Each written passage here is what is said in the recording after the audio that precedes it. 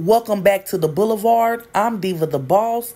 I need everybody that sees this video to do me a favor and make sure that you like and share. Also subscribe to my channel if you're not already subscribed. Yesterday on The Young and the Reckless, I guess Mel said forget that, she gonna go out with a bang. Out of all the fights that Mel and Ivory had, I'ma go ahead and give this one to Mel.